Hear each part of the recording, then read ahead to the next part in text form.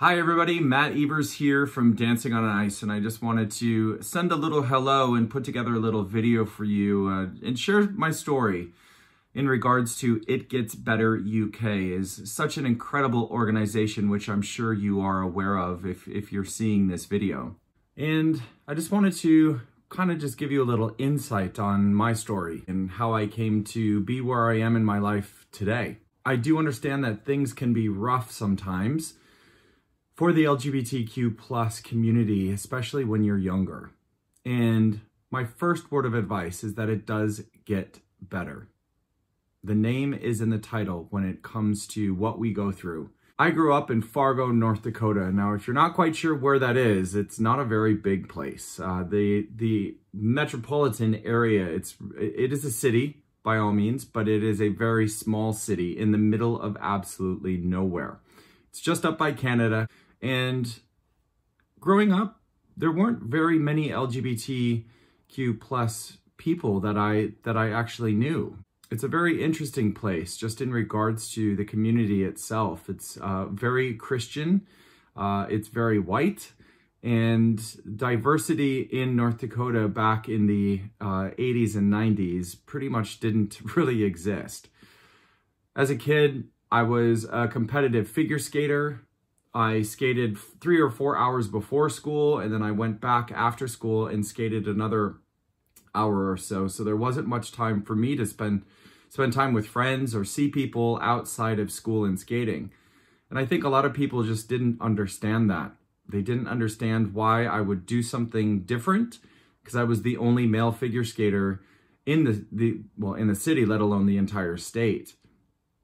And junior high and high school was very tough for me. I was bullied pretty much nonstop. I can remember 6th and 7th grade being absolutely terrified to go to school every day. I was bullied and called every name under the book. Leaving school, I would get thrown into the bushes outside by some of the bullies in my class and some of the older kids that were in the school. And I was quite scared to talk about it. I don't think I ever told my parents at that point what I was going through, and I suffered a lot from anxiety. At the same token, too, at one point we thought I had a stomach ulcer because my stomach was always in pain, but it ended up being from the bullying that I went through.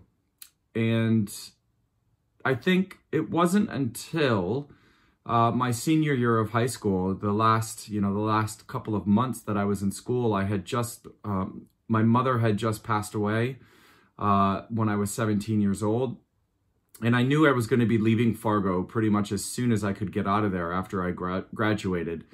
I went to the University of Delaware to continue my skating on a more national and international level. I was working with some of the best coaches in the world at that point. And knowing that I was going to be leaving Fargo and getting away from some of those kids was enough in itself to start kind of me seeing through the dark and moving more towards the light. And I think the best advice that I can give anybody going through what you might be going through at this point is it does get better. And there are people out there that will listen if you need to speak to somebody. Part of the reason why I just launched my podcast called The Truth, The Gay Truth, and Nothing But the Truth was because of what I went through as a kid. I didn't feel like I ever had a safe place to just talk or just be with somebody, to exchange stories, to listen to other stories that I could relate to. You know, if you feel like you're the only one in that sort of situation, which I was when I was a kid, it was a very lonely place. And as much as my parents loved me and as much as my sister loved me and my skating friends at that time and my 1 or 2 friends that I had in school, which was pretty much it, you know, they were close, but at the same token too, I just never felt like I could explain myself, and nor would they understand what I was going through. So for me, I think it's just a notion that it does get better. And you're not alone by any means.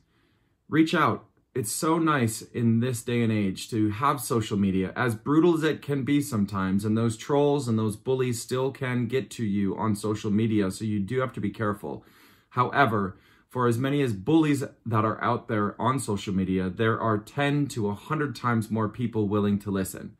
So, you know, if you don't feel like you have anybody to speak to at home or at school or at, you know, church or your sports or wherever, whatever you might do, keep in mind that you can always contact myself or other LGBTQ plus people that work in media or work in television.